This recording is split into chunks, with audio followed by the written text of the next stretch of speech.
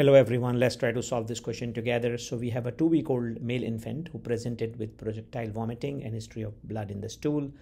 The infant is receiving term formula and breast milk. Serial ultrasound of pylorus and abdomen were done, followed by swallow and upper GI study. Based on the findings, what do you guys think is a good action there? So this is the bigger picture, and let me just walk you through. So basically this is the ultrasound, first ultrasound. And here we can see the thickness here, and thickness is reported as 3.9, and this is the channel length, and channel length is reported as 12.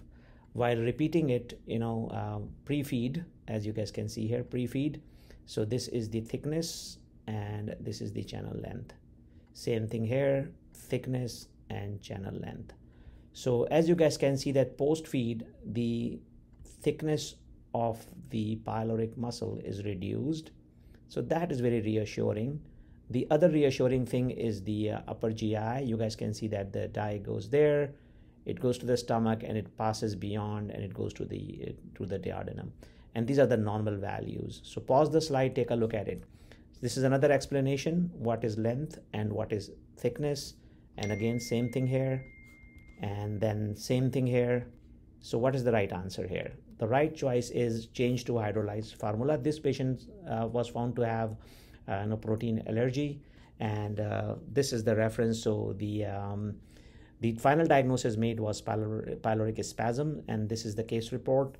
As you guys can, this is freely available online. So anyway, to reiterate the case, whenever you have a suspicion of pyloric stenosis, always remember two numbers, the muscle thickness and channel length.